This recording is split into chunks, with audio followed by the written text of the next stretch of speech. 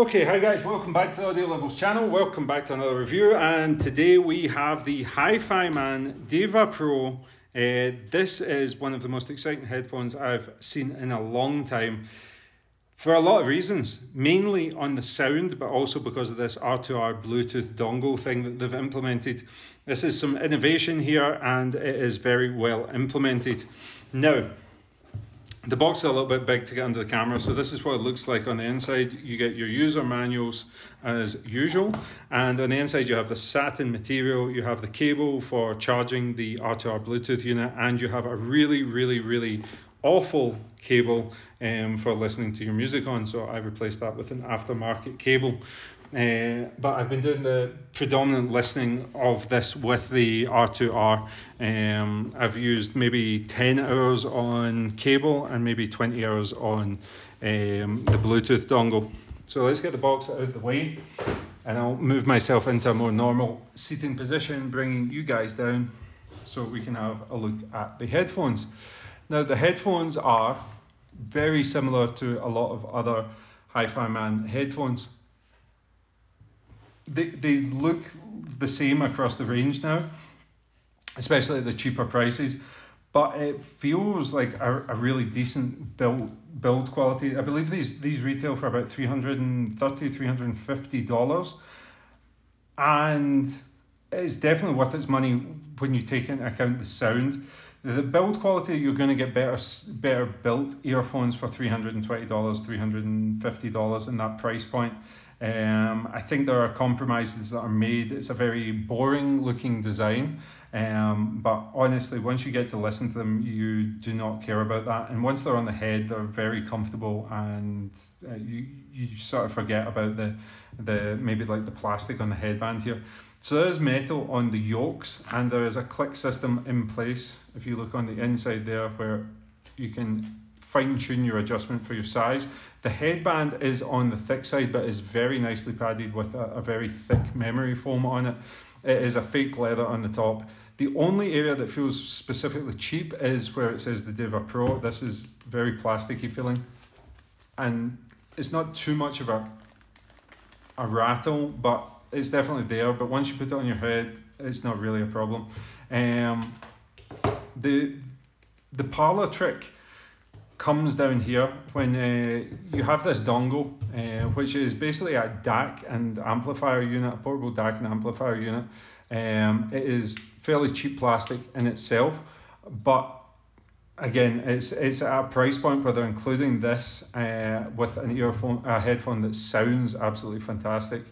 Basically you have the charging port in here and you have the operation button, so you hold it down to pair as you would with many other devices and speakers and stuff, and you have it connected into your headphones here, and it just is such a streamlined system. It doesn't add any real weight to the system that you're going to noticeably detect, and it just gives you that freedom of movement. You know, in the office, when I'm working, and yes, this is not my real job, I have a real job, and this is, when I'm doing that, I'm not really listening to music, I'm not critically listening, and this sounds more than good enough. I mean, the difference is not as great as you would expect between listening to this and a higher end amplifier, although these earphones are definitely scalable on good equipment. Headphones are scalable on good equipment. The convenience of this, the convenience of being able to just move about the office freely, the range is excellent on it. I was able to go into the room next door, no connection dropping, just listening to my music, was listening to a Tidal, absolutely no problem. You can have aptX HD and LDAC support on this, so you're getting high resolution streaming with really no downsides to it.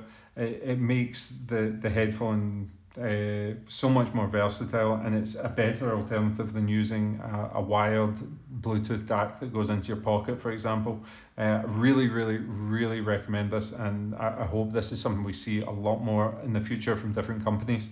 Now, battery life, I should probably talk about battery life. I got 6 hours and 25 minutes on average. That was from three battery drain tests that I did, at moderate listening volume. If you increase the volume, it does sort of drop below that 6 hour mark.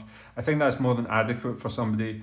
What I found myself doing was just plugging in the cable at my computer, or I have a USB dock next to my computer, and I just plug it in when I go home at night and pick it up in the morning, and it's good to go, because I don't really listen at the office for more than 6 hours. I would say I listen maybe 4 hours on average in a day. And you know, if it does die off, you always have the option to go to the wired solution. Now, let's get into the specifics of the sound. Overall, the sound is clean, open, and airy. Very, very airy. The soundstage is huge on this for the money. For a sub $500 headphone, this is up there in terms of soundstage. They really, really, really do a good job of presenting that open, airy, planar magnetic, beautiful sound. The bass is on the light side. It fits in with the overall balanced tuning of the headphone itself. So you've not got that prominence. Some planar magnetic headphones that are a little bit more closed off have a lot of punch to them, but this one doesn't. This one is got very detailed and textured bass, but it is not. It's not got that ethereal deep rumble that you're gonna get. So if it's something that you're wanting to listen to a lot of EDM, rap, hip hop, R&B, that sort of stuff, it's not going to be the headphone for you. But if you like a lot of detail, texture, and speed in your bass, this is an excellent headphone for that. That bass is also tight, super controlled. There's no flabbiness to it at all, whether in the sub bass or the mid bass region. There's no reverberance that sounds flabby, so to speak. Let's see what else we got. We got the mids. The mids are natural smooth and very detailed, as you would expect.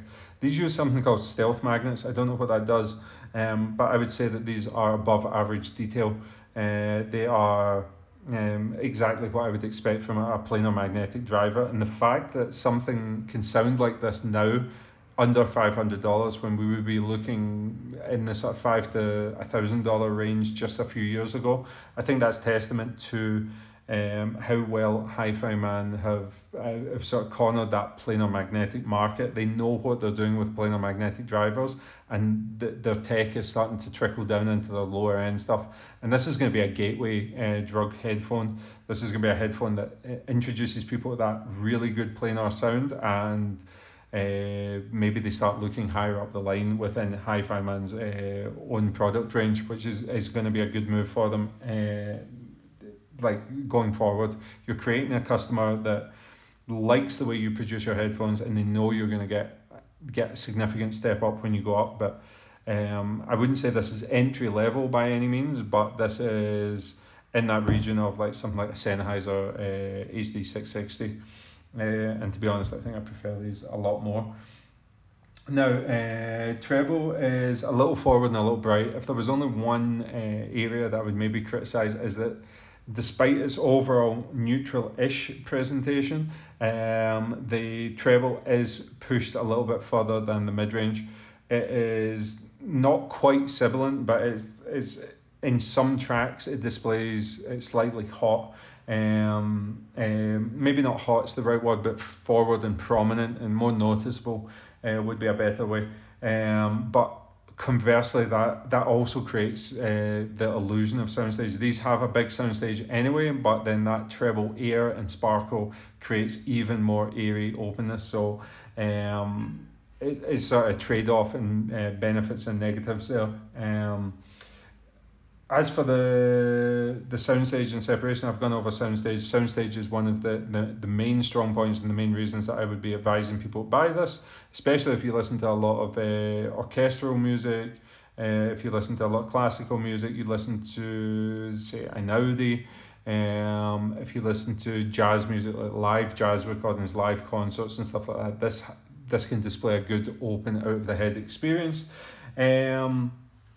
Is there anything else I need to talk about on this? The earpads were super comfortable, way more premium than I think I had expected. My ears fit nicely in there. They have this perforated, almost sweat resistant material.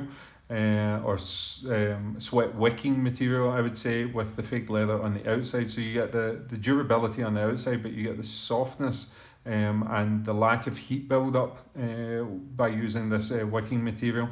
It's a fairly light headphone as well, even with the Bluetooth DAC on it.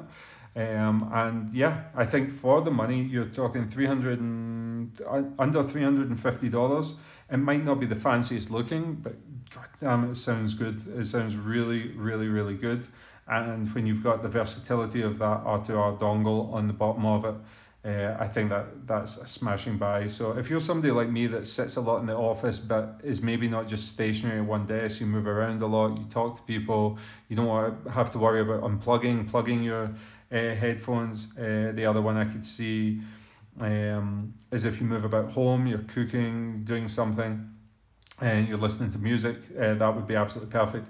Obviously, it's not going to be something for like a student in a library because they are open back design, but sound quality up there, value for money. Build quality is okay, not great. Looks pretty bad, but overall, yeah, definitely recommend this, just based purely on the sound and the functionality of this dongle. So that's it for another review, guys. Thank you very much for watching. If you're new here, please go ahead and hit the subscribe button, and I will see you all on the next video.